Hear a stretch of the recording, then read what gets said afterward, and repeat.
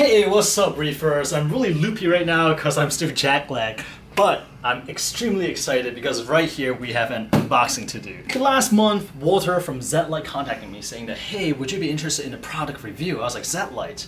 I'm not too familiar with the brand, so I looked them up. And it seems that their signature product right now is the UFO light. And sure enough, he was like, our signature product is the UFO light. We think that your dimension, 24 by 24 by 18, will be perfect for it. So I'm like, all right, well, let's do it. I'm not married to the Radeon G3. I've been thinking about supplementing it or switching it out.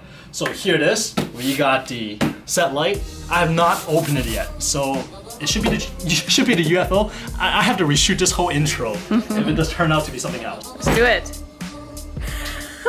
That's a fancy one.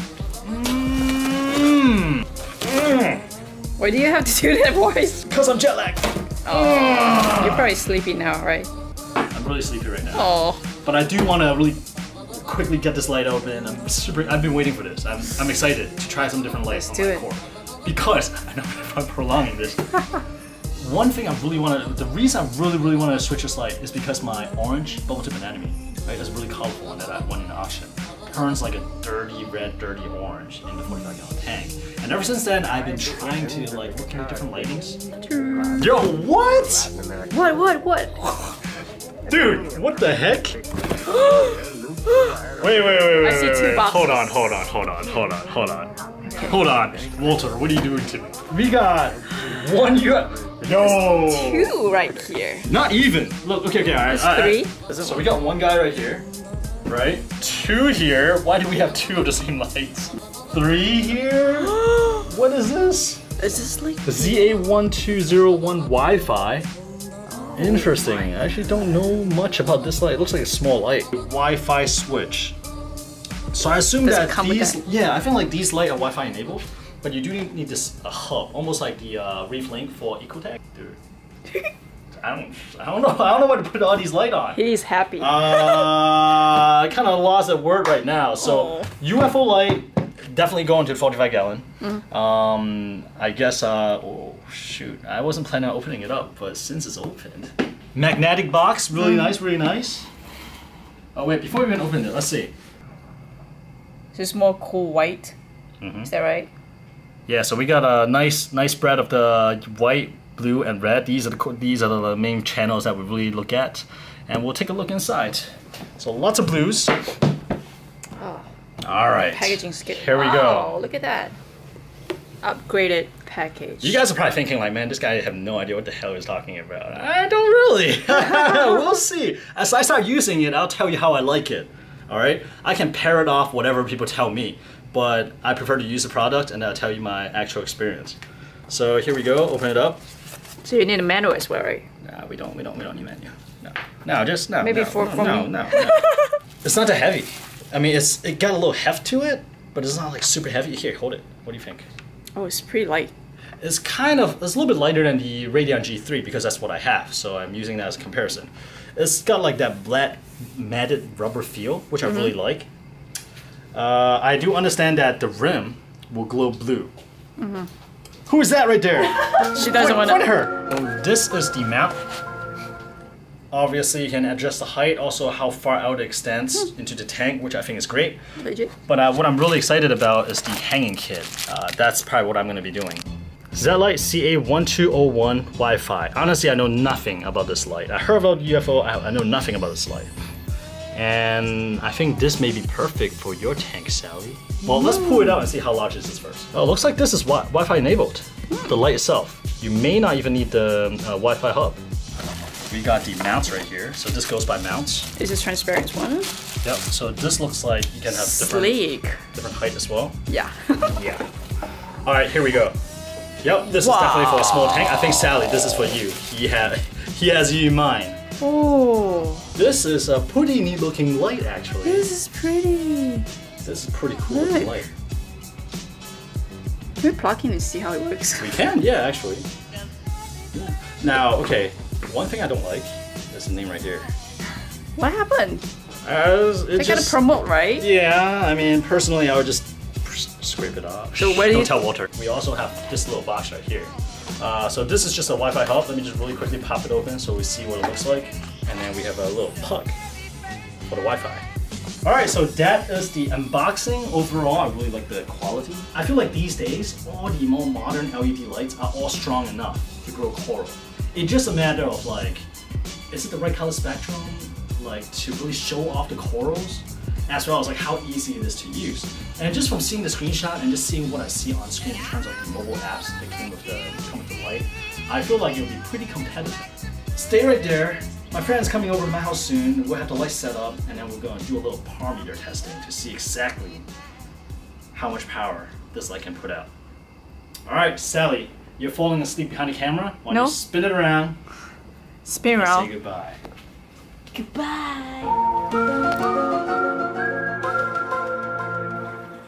Alright guys, so I went ahead and got the UFO onto the 45-gallon tank. The light fixture is beautiful. Of course, I'm not hanging it yet. I want to test it out, make sure this is the light I want to use on this tank before I commit to drilling the ceiling. But the light fixture is beautiful. It's really slim profile. And again, the touch is just fantastic. The rubber, the black matted rubber. Now, the light quality, it is considerably dimmer than the Radeon G3 that I had on previously.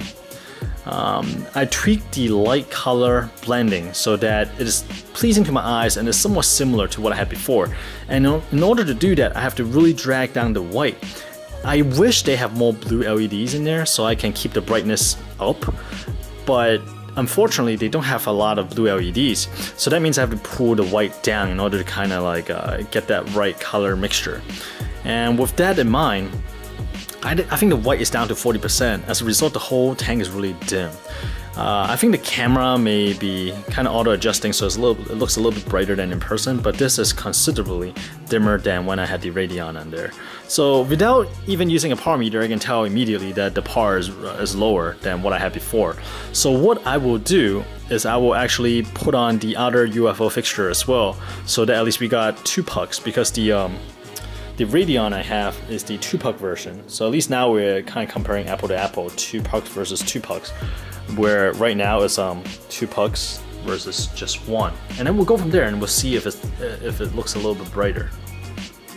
So I will be right back.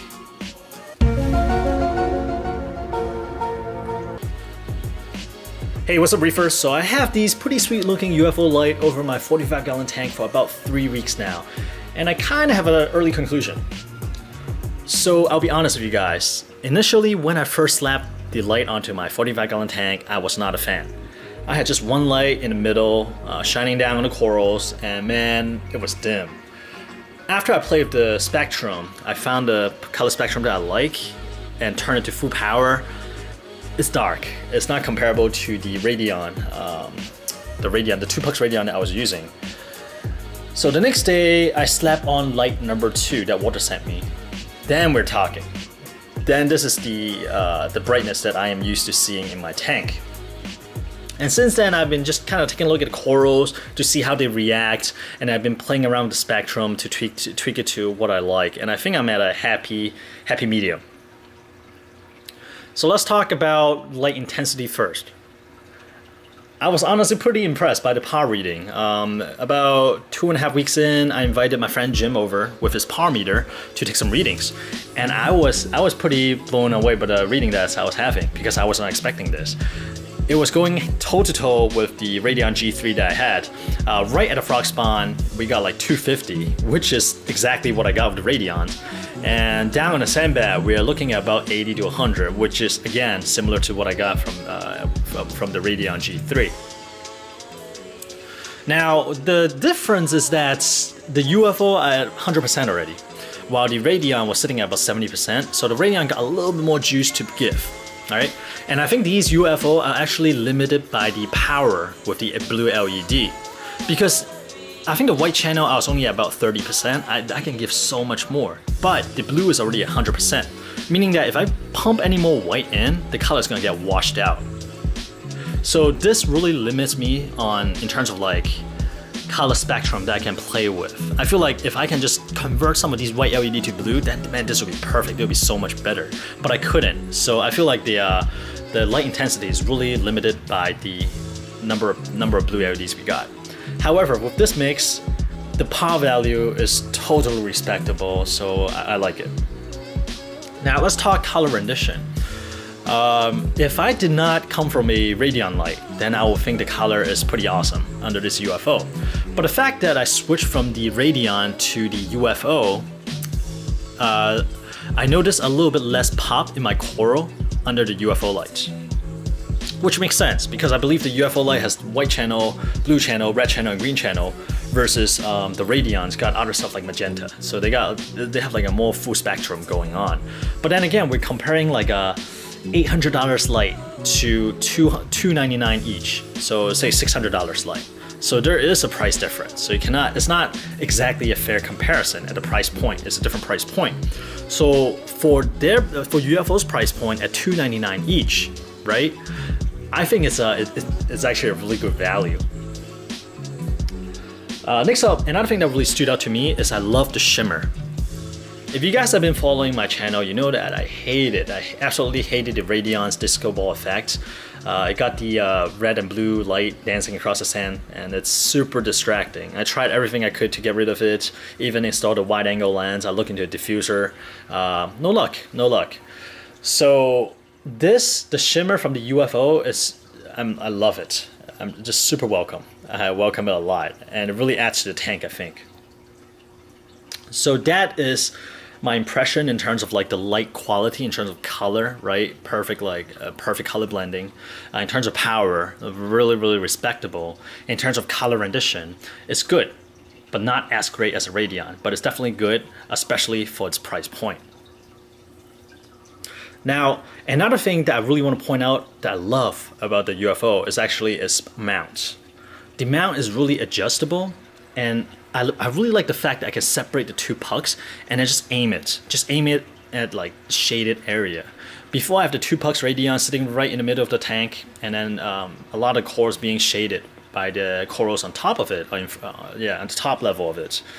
Where in this light, you see I brought one of the fixture up to the front, and then I kind of angle it inside a little bit to get to the corals that got shaded by the Monty as well as the frog spawn, and I really love this feature. This actually got me thinking, if I go back to Radion in the future, do I still want a 2-puck, or do I want 2 single puck and just kind of aim them, so I can kind of aim them to spots I like.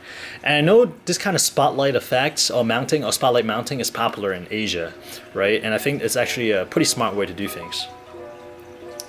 But with everything said and done, I'm gonna leave the light on my tank a little bit longer, just to see how the corals react to the light, especially the different direction the light is coming at. Because in terms of power value, they are pretty much equivalent to the Radion I had before. And the spectrums are good. They're good for going coral, so it should be good. So now it's more like the amount of light hitting the corals. Would it make a big difference? And again, let's also talk about the feature of the light. So by default, the light just comes as is without Wi-Fi hub. The light is $299. The Wi-Fi hub you have to spend another $50 or $60 to buy. And without the Wi-Fi hub, you can use, there's like a touch sensitive control on the light. It's actually the logo. And as you touch it, you can cycle through different color mode and stuff. But to unlock the full feature, like the timer, like the tweaking the color spectrum, you really need to either use a Wi-Fi hub that they sell or hook it up to an Apex. And the Wi-Fi hub took me a little bit to get them linked up, because there's no instruction. Well, at least there's no really informative instruction that came with the box. So I had to go on YouTube, search for one of the video, and once I got the video, it's super easy to set up. Essentially what you need to do is that as you're pairing, you have to actually unplug the light and then plug it back in. That's how it detects like, oh, this light is being paired. And once I paired it, they never lost connection once. They're super reliable, super responsive, no issue at all. It's just that I wish they had better instruction. In fact, I did not even know that their logo is actually touch sensitive to cycle through the lights until I talked to Walter. Maybe I'm just slow, but I do wish the instruction is a little bit better. The app itself is decently intuitive, could be better, could be more polished. For example, to set the timer, they have like 4 set time slot. You can tweak the time slot, but it seems like you need to use all 4. Like you cannot just do like 1 slot and just modify to cover the entire range of say like 6 p.m. to 12 a.m. You can't do that. You have to set something to all 4 slots. So I'm using 2 slots. For the other 2 slots, I just make it power to 0, which I don't really agree with the approach, but whatever works, it works, and usually you set it once and you forget about it, so no big deal. But I do think the app can be a little bit more polished. But besides that, the hardware itself, it's pretty impressive for $299 price point. Again, no complaints. Love the light. If you can spend a little bit more, there is light that produce slightly better color rendition. However, you do pay for that premium, and I think for the price point, it is quite a decent light. Now, I'm gonna leave this light over my tank for a little bit more just to see how the coral grows to it. If you have any questions, leave a comment. I'll try to answer it. If I cannot answer it, I'm sure somebody else who owns this light will, or maybe the manufacturer will chime in as well, because they're pretty responsive. And I do know that they're trying to have more of a social media presence, so I'm sure they'll want to engage with a potential customer as well. Alright guys, hope this video has been helpful, and I will see you guys next Sunday at 9:30 a.m.